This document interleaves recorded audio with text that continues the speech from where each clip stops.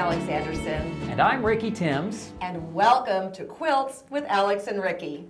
Today we're going to talk a little bit about fabric. Do you love fabric, Alex? Oh no, I love it. You know, it becomes an addiction for quilters, isn't it? Totally. I mean, you can't have enough. I can't have enough. I mean, my fabric stash is, should I call it a stash or a collection? I kind of get confused. I've heard people say, if you call it a collection, you don't have to use it because a stamp collector wouldn't use their stamps. Or a coin collector wouldn't use their coins. That's right. So there's your permission right there, folks. But nonetheless, we all have more fabric than we're going to use in our lifetime, right? That's okay, isn't it? Well, it is okay. And as a matter of fact, I love some of the stories that I've heard from students that have told me about their fabric stashes. One particular lady said, my husband came down into my work studio and he didn't do that very often, and I was really kind of happy he was watching me do what I do. And then lo and behold, he looked around and he said, Darlene, you must have at least $200 worth of fabric in this room. You know what my husband calls that? Right. He calls those people bolt dolts. Bolt dolts, that's good. I know. Well, I got an email from a woman, excuse me for cutting in, but this was so great. She wrote me, and she was a brand new quilter, and she felt the transformation come over her. You know what I'm talking about. And she was kind of concerned, to tell you the truth, because she was totally obsessed with this new sport that she had developed.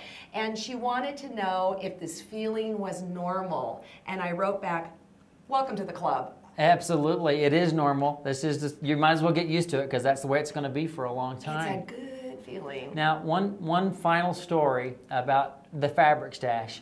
I had another student, and she really had gone overboard, and she had more fabric. I mean, it was just piled to the ceilings and on shelves and everywhere. And her husband came in, and he said, "Now, honey, this has gotten out of hand. You cannot have this much fabric. It's just gotten out of hand."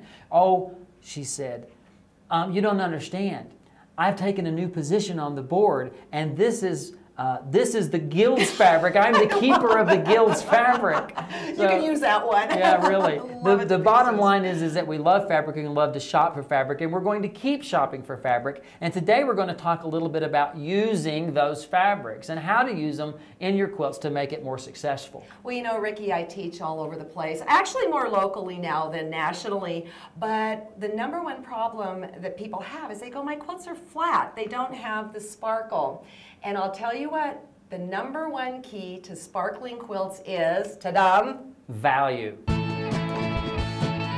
Value alone can make or break the quilt. Let's look at this example I have here. This medium, this light, and I think I would call this a medium light. Sure.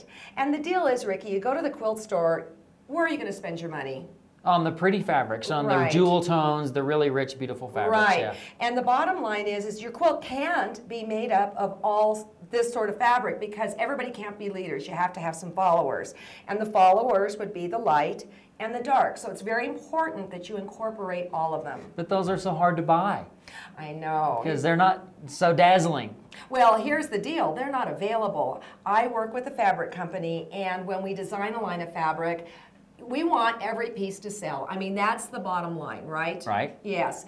And so, honestly, if you're not going to spend your money on the light and you're not going to spend your money on the dark, we tend to make more mediums out there. So when you go to your quilt shop, it's important that you look at the lights and you look at the darks and you gather that for your collection. It will make you have a healthy collection of fabric. Yeah, I would even suggest go buy the beautiful fabrics that you are drawn to. But before you leave, okay, I'm just going to get a half yard of one light that looks like it'll work, yes, a half yard of one dark, and you'll have it in your collection, yes, or your stash. And you will use it over and over and over. And here we have an example of a block that's all light. It's boring. Yeah, it's all just light value, absolutely. You know, and here it's light, medium, dark. What a difference.